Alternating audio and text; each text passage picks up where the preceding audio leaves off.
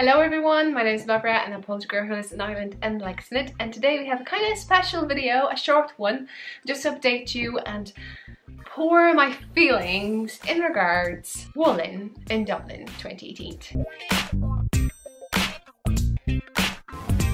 We are just back and as you can see I still hold some wristbands.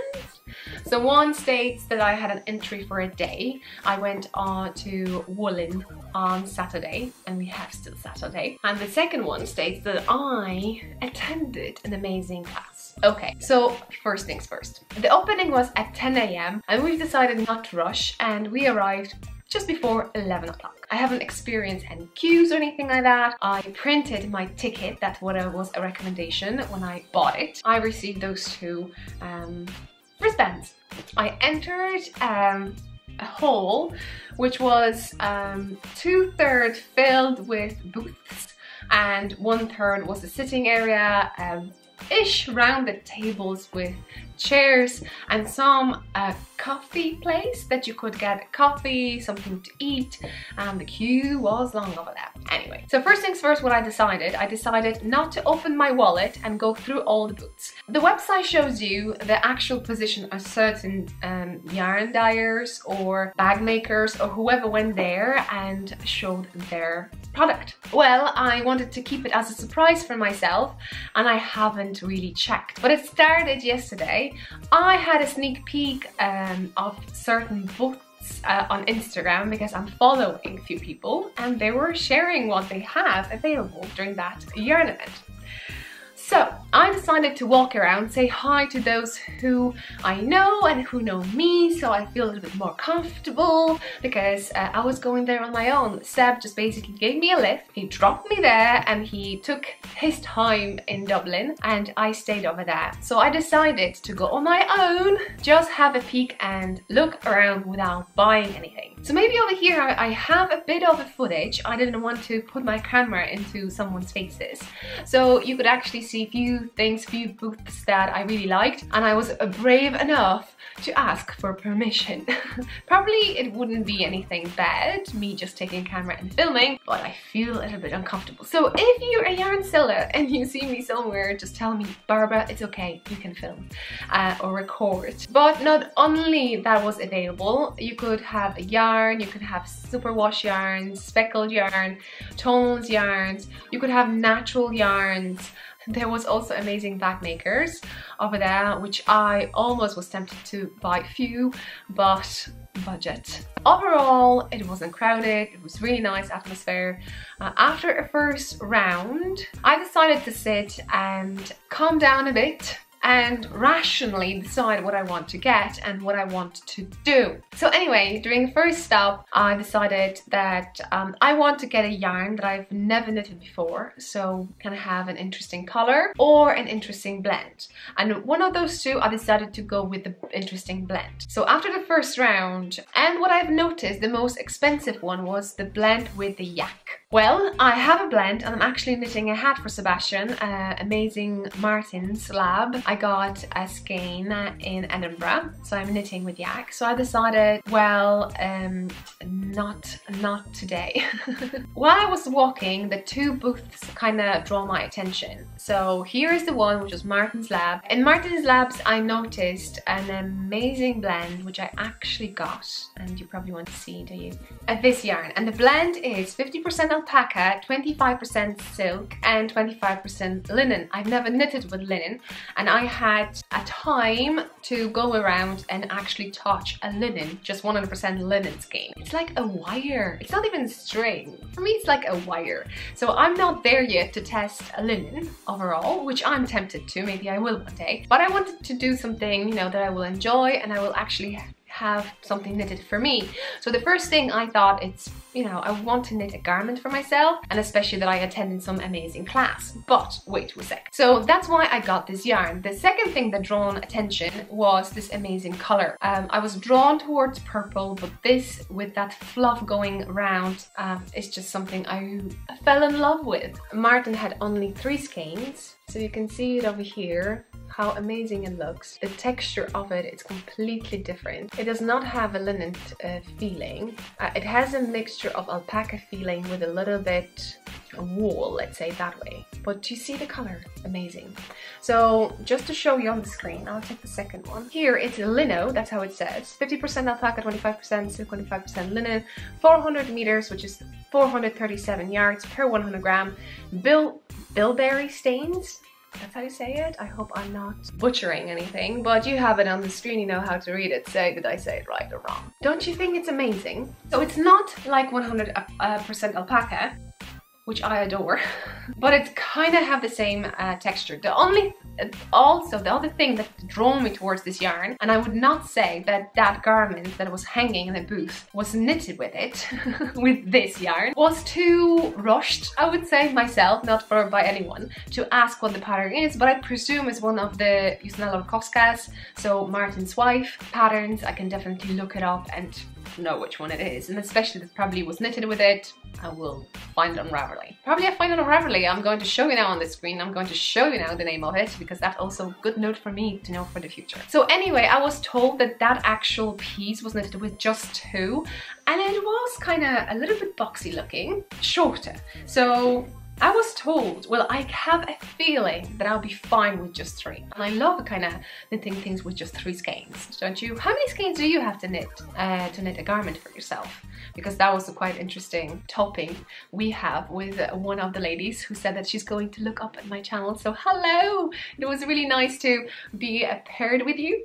So this is the yarn I got, actually. I haven't showed you, and I'm going to knit a garment with it. Anyway, so I decided on that. But like I said, there was another boat that I was really drawn to because the blend was quite interesting. I knitted my lovely shawl design, finger crossed, with a mixture of a 100% British wool, and there's a 3 breeds in it. But that particular booth had a skein with 1 of each. So we have Masham, oh, I don't know the names of it now from the top of my head, but there was obviously it's the BFL, so Blue Face Leicester, but there's other 2 names of it that kind of pop up, and when I touch it, I was quite surprised. Wow, this is 100% wool. Unless it's a breed going into merino, it could have been the same feeling, if you know what I'm talking about. Anyway, I was tempted, but I was drawn towards one color, but it was just 1 skein, and I knew it won't be enough for a garment. So Martin's Lab that I leaned to. And also I thought at the end of the day, I was able to touch so many amazing Irish dyers yarn that there's not a big problem for me purchasing online because of the shipping. And Martin's is from Poland, but that's not the only thing I bought. After first round, and I eventually got the yarn, and I was so happy with it. And you could actually see also that in that section when we could sit, I didn't want to, you know, record anyone's faces. You could see there was a station that you could wind your yarn. There wasn't any information, so I wasn't sure can you do it or you can do it. So the information over there would be, you know, if you have a yarn that you want to cake, feel free to do so, or something like this. So I decided to sit, and I sat with another amazing lady that I could have a chat with. So I was feeling not on my own, and we were chatting about the yarn we got. We were chatting at the booths about the yarns that we knitted, that they're actually in this room. That was really nice. And then we decided to go for another round on our own. And during that round, I was just browsing through and see if I can purchase something else than just a garment. I decided that I wanted to have maybe a tradition to buy 1 skein of yarn for a hat for myself and for Sebastian, because that was in Edinburgh. I got a skein for him. I'll definitely knit a hat from one of the skeins that I got, like they're still there. I decided to walk around, and during that time I met Laura from Woollinn. I always don't know how to say it. Laura has an amazing podcast. She's an Irish girl who has a podcast, so check it out. I'm going to leave the link down below. A podcast, a person in the flesh coming in for an event to enjoy yarn and meet people. We decided just for a bit to hang out together and just walk around the booths and look for some yarn. And we ended up in this little thing. You're going to see what I got. But before that, I had a sneak peek of a footage of the yarn in the booth. So it's over here, and as you can see how amazing the colors are, is just drawing on those, you know, Disney or Pixar movies, just hats popping up from those amazing radiants. I decided to spoil myself and get a skein for my hat. And this is what I got. Look at this, how beautiful it is. So what do we have over here? We have 100% merino wool, 400 meters, 100 grams, so it is a fingering. It is machine washable, gentle cycle, so it is superwash. It's kind of hard to say. It is or it isn't. It doesn't say superwash merino, but it says that you can put it into a gentle cycle. Hand dyed in Hungary, and this kind of is my also called a yarn trip. One of a kind, handle with care, dry flat. So it's another information. You can see over here, there were different blends and different names. It's just something that price weight and range wise, I was able to go for it. And I love the color. What I like about it, you can also have information, I think when it was dyed, to see it, amazing. Bilum or Bilum, that's how we say it. And the color, get this. So I'll be pulling from the center, getting amazing ribbing, and then mixing those two colors together. Yarn festival hat. So what do you think? Is that my colors? And I've never got anything in that form. That's one thing. I never got anything in Hungary, and I just had at least four skeins that I could grab and take. Although I said to the lady who was amazing in the booth that I could probably grab half of it. She said she would not mind. It's just if I could afford. But anyway, it was nicely packed, put into the bag, and I'm going to have a hat. Before my class, I couldn't resist, and I went to another booth, one of many, and I just wanted to support someone local to me and wish luck. And I was able to leave my shawl, which I knitted, and on the screen you can see what the shawl I'm talking about, so you know what the dyer behind that yarn is. It's Grace from Bubble Yarns, so this is it, and I decided to go with this amazing skein because Seps needs a hat too. And here it is. So this time I have a colorway. So I left my shawl. So Lily, if you're watching, your lovely design, which is called Frozen Shawl, Grace has it. So anyway, we have Bubbles Yarns, yarn-based merino sock. We have over here colorway Dawn. I need to ask what this means. It's like a name, it's actually a word. 100 gram hank, approximately 400 meters. And materials used is 75% superwash merino, mulesing free, and 25% nylon. I was interested what that word means. I haven't Googled it yet, but according to Grace, she puts that because she's very aware of the way sheeps are, how the wool is cut from their bodies. The way the wool is cut can hurt an animal, or it hurts animal, and that only states that it wasn't cut that way, that animal is fine. But yeah, if I find something on Wiki, I'll put a link down below too, because I'm interested what that is. This is done. There were 4 skeins, but this one was the darkest, so I went for it because I really love it. Yay! And I got a pin. I got a pin too. I put it in my wallet, which is somewhere in the kitchen, but the pin looks exactly the same way as this logo. Yeah, if you never met Grace, check her podcast, check her yarn. So right, so this is another skein that I got. Nice chocolate color. So now, but that wasn't the end of my journey, of my Woollinn journey, and I took a part in the class. Always wanted to do that, and I was encouraged by my husband, by my friends, and I eventually decided to go. As you may know, I'm a self-learned knitter. My story is that my mom knows how to knit. She might have tried to teach me, but I basically just slammed the door and on my own, on the floor, just figure out what to do to get some stitches. And during the process now of knitting for the last 3 years, I found different, now I'm going to mix it, not styles, but methods of knitting by looking at the fabric I'm getting and noticing a few things here and there, just saying. Maybe I've been mixing terms, but that's how thought people do. So anyway, I was very eager to join the class, not only to learn things, but also spend some time with Justyna Larkowska, amazing Polish designer. You can check her, I will put links down below to her amazing designs. I loved every minute of it.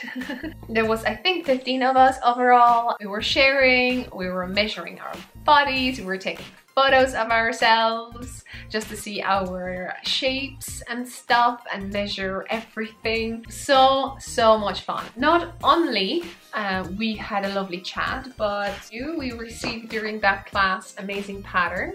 And this is actually, I can show you. This is Justyna. And I can show you that much because it's not a really written pattern. So we got a pattern and then we got 12 pages, maybe 6 pages front and back, information about the class. Here is Knit to Fit. So if you're interested to take part in it, go for it. It's so worth it. It's a class. Maybe the description wasn't so, maybe it was, but it's only related to garments. So Justyna will tell you things about the tools, about swatches, about your body shape, about your measuring, about shaping certain patterns to your own structure, then taking your measurements and grabbing a random, well, we didn't have random, we had a pattern, and each of us had to state what size do we think after the lesson we could knit. And she was saying, yes, you're taking this for consideration, you're taking this for consideration, and this for consideration. Yes, you're right. Or, well, you should also take this, because if you look at the pattern, there's certain things you may spot too. Is it like stockinette stitch? Do you have lace? Do you have cables? And how those elements in the designs behave in regards structuring things. So anyway, I had a blast. It was really fun and it was so quick though, I would say. Well, anyway, we were slightly disturbed by planes. The Woollinn event is situated exactly next to an airport and it was loud. And from time to time the planes were flying and you had to wait like literally 8 seconds to be able to say anything that someone can actually hear you. You couldn't raise your voice to go over the sound because it was so loud. So that was only one thing I would say, but you know, if you're with Justyna, if you're with a designer who has such big passion about knitting and garments and what fits you or what's not, you don't mind. So anyway, if I will have a pleasure to book a place for any of Justyna's classes, count me on it. Sign me for it. Definitely will go and recommend to anyone. She's amazing. That was that. I can't share you more what the class was about because, you know, obviously it's like a design. She put loads of effort and heart, and this piece of paper is amazing. I haven't read it through, but there's more into it that she just basically, what you call it, and just scratch the iceberg, I think, and more details are there, all the maths and stuff, so I can't wait to dig into it. Yeah. So when I finished class, I went for another kind of quick walk to the booths. I said bye to James and Grace and I took off. We went back. Near you have IKEA, so I could eat something, and we came back home, had a quick walk, and I'm here with you. So yeah, I hope you enjoyed this kind of quick recap. Is that a recap? Is that the words I should use anyway of this event? I really enjoyed it. Everything was spot on. I don't have any comparing to Edinburgh. It was slightly smaller, but everything was ticked, I would say. There was a sitting area, there was food you can get, amazing people, amazing dyers. What else you can say? Maybe not enough money in my pocket. Right, so I hope you enjoyed this one. See you next one. If you want to go to any yarn events, go, please go. They're amazing people. Even if you don't know, just say hi, just compliment someone, garment, anything, the yarn, ask for yarn they buy, and you will start to have a conversation with someone. Just saying from my own experience. So I hope you enjoyed this one. See you next one. Bye! And yeah, let me know, have you attended any yarn festivals lately? Till the next one.